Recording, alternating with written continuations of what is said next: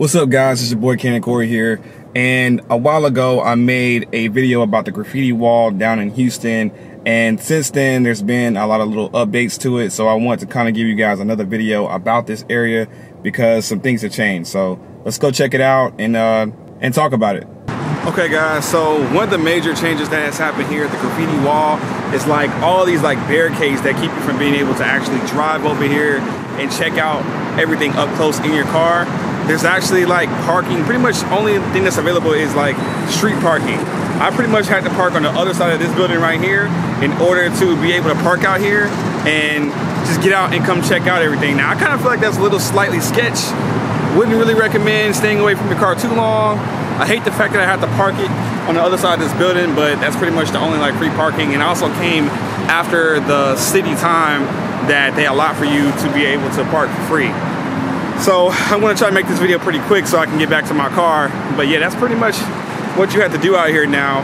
A lot of the art has also changed from what I remember. I remember there was like a whole lot of things that was more COVID related. I think the only thing that I see that's really like COVID related is maybe like this design over here in the corner.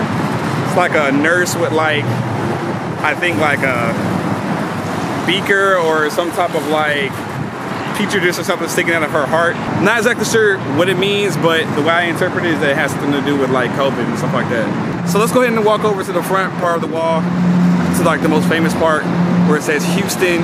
All right guys, so I recommend coming to the graffiti wall usually around this time of day, usually like 6 or 7 or somewhere, whatever time of the year it is for you where the sun actually starts to go down.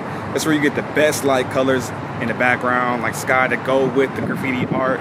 So if you guys are planning to come out here, I'm gonna leave the link to where the address is and everything that has to do with the graffiti wall in the description. I have to make this outro kind of quick because I ran out of space in my memory card. So if you guys like this video, make sure you guys like, comment, subscribe. I just wanted to give you guys a quick update of the graffiti wall. It's a lot going on out here.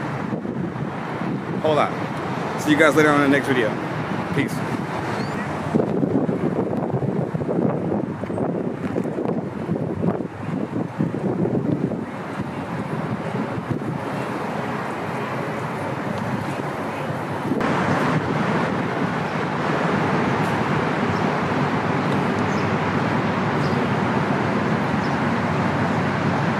It's gorgeous.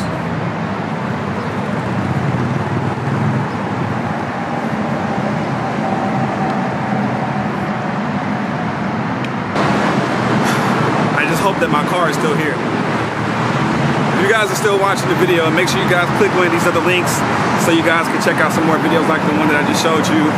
I'm actually about to hurry up and get to my car. Okay, car's still good. We're good. Look at that view behind me though. Lit.